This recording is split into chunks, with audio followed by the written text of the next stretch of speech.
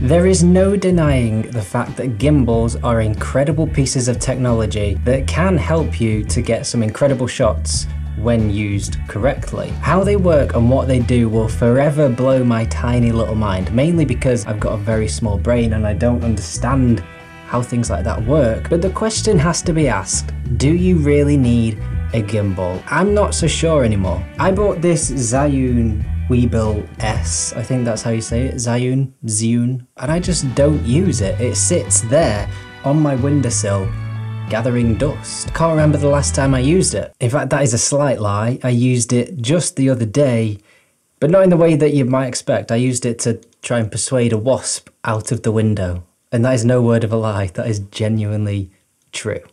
Annoying little things, wasps. This is much less the case than it used to be, and even since I bought this a few years ago, gimbals have improved when it comes to this, but they are still incredibly fiddly and I just have no fun at all trying to balance them. Sliding bits around and locking different motors and making sure your camera is balanced on each motor, and then you'll forget to lock a motor and it will slide off and you'll have to start all again, and it just becomes a little bit of a pain. And when you're out on a shoot, that is the last thing you want to be doing. Again, I know the newer ones are much better at this. I use the RS3 at work and that has auto locks and it's much quicker and easier to balance than this. But even so, when I'm out shooting, I don't want to be faffing around trying to balance a camera on a gimbal. I just want to be shooting. Adding to the fact that they are so fiddly, they just take so much time to get set up. There's so many different parts to them. You've got the mounting plates, there's a plate that goes on the mounting plate, you've got the tripod legs. If you're using a DJI gimbal, you've got the battery, and then you've got to balance it and all of that nonsense. And when it comes to a shoot and you've maybe only got an hour or two to get that shoot done, it's still valuable time setting up that gimbal that you could be using to shoot more footage for your videos for your client. Filming videos is a long process. It takes a long time. When you add in faffing around with a gimbal, it's not something I want to do if I can help it. I don't mean this in the sense that they might be too big or too heavy, although that might be the case depending on your rig and the camera you're using. On the gimbal, it can weigh an absolute ton. This one weighs barely anything. I mean it in a more creative sense. I find that 95% of the time when I'm out shooting, I get much better footage when I'm shooting handheld or with a tripod than when I'm using a gimbal. I find myself thinking more creatively about the different angles I can shoot and where I can put the camera. Maybe it's trying to squeeze it into a smaller gap that if it's on a gimbal, it's not going to fit. Whereas handheld, it might do. And because of that, if I am shooting with a gimbal, I do find myself feeling sometimes quite limited with the shots I can get, because I find myself thinking less creatively. There's also the added thing of having to carry around with you an extra bit of gear. And as we know, as filmmakers and videographers, there is already a lot to be taking with you to different shoots. You've got your cameras, you've got your lenses, microphones, lights, filters, tripods. There's a lot to remember. A gimbal is going to be the last thing I put on my list to take with me. And when you think as well that you might only use the gimbal for maybe a shot or two, is it worth carrying around with you at all? A lot of the time I'd say no, because as I mentioned before, I find myself thinking more creatively about how I can achieve that shot. Maybe it's with using an extra camera that I can then cut between.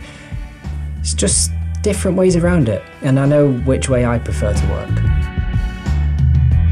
When you're shooting handheld without a gimbal, your footage can actually become a lot more immersive and make it so the viewer feels more engaged with what they are watching. And the reason for that is because if you just have a static gimbal shot, it can actually make the viewer feel a little bit detached from the footage because there's not a lot happening.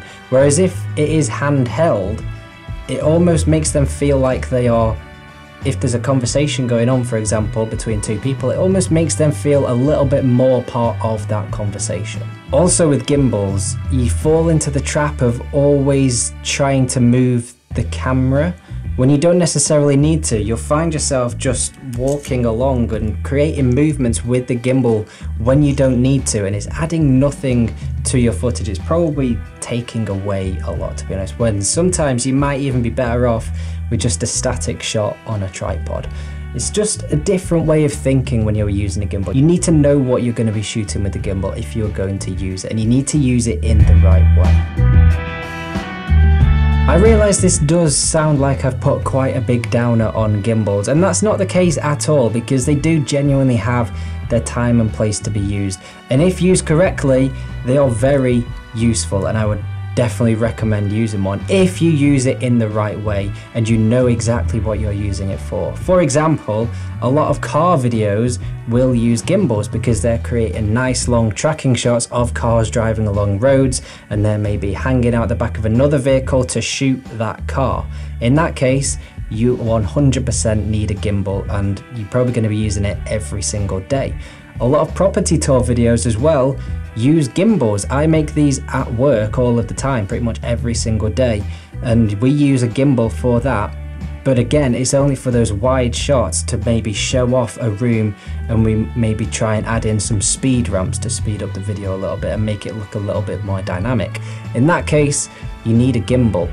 But apart from that, I very rarely use a gimbal. I really don't. I don't use it at all for any of my YouTube videos. I'm not sure that the promise of a nice smooth shot outweighs the time and effort required to set it up and carry it around with you everywhere you go.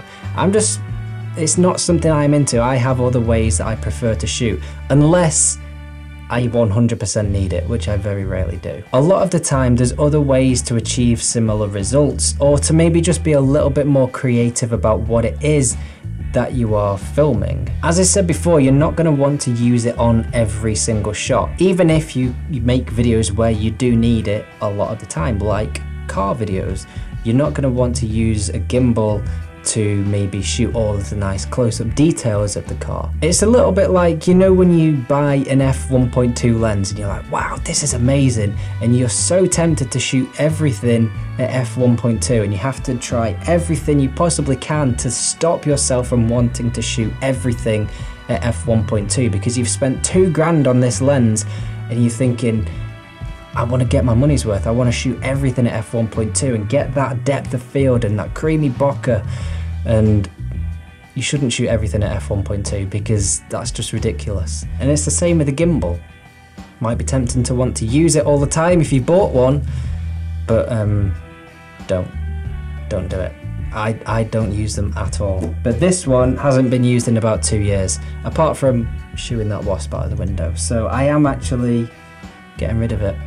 I'm sending it to MPB and getting a little bit of money back for it. So yeah, that's my thoughts on gimbals. They have a very specific use case, and apart from that, I don't think it's worth having them, apart from if you have that very specific use case. I'm going to stop talking now because I think I've waffled on a little bit too much about it. I hope that makes sense what I was trying to say.